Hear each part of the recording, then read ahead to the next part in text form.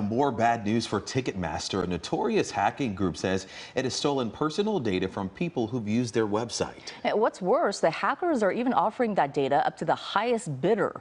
KCAL's Juan Fernandez here now with more. Juan. Susie, Chauncey, if you have a Ticketmaster account, you may want to change your password.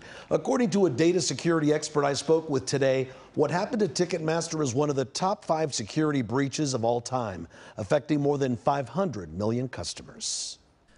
A group called Shiny Hunters that first emerged in 2020 is taking responsibility for the Ticketmaster data breach, saying the compromised information it got its hands on includes names, phone numbers, and partial credit card information of customers. Live Nation, parent company of Ticketmaster, confirmed the breach in a federal filing Friday with the Securities and Exchange Commission, saying in part, on May 20th, 2024, Live Nation Entertainment, Inc. identified unauthorized activity within a third-party cloud database environment containing company data and launched an investigation with industry-leading forensic investigators to understand what happened.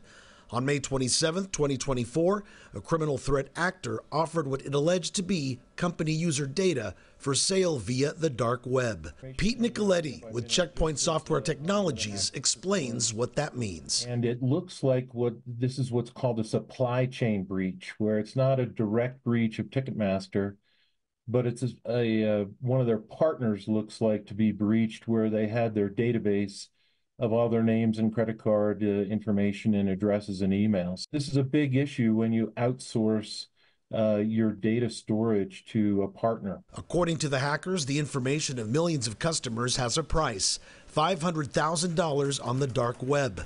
Whether or not there's a buyer out there for it is still unknown. What security experts want people to know is that a scammer can target people whose data was stolen by putting them at risk for a range of other scams.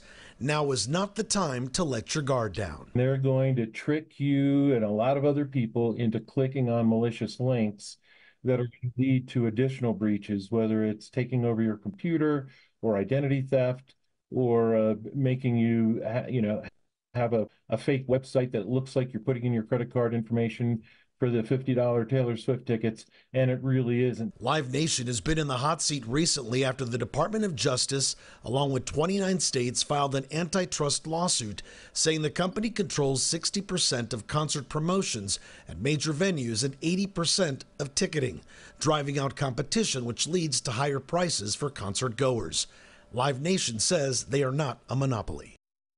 Well, past victims of Shiny Hunters have included Microsoft and AT&T, among dozens of other companies in the U.S. and around the world. As serious as the breach was, one expert does say that some of the info the group claims to have stolen was likely already publicly available. Still, one should always be careful and change your passwords, as I mentioned, and check bank and credit card statements for any abnormalities, just to be sure. Yeah. Chauncey and Susie, I'll send it back to you now. Good advice there, Juan. Thanks.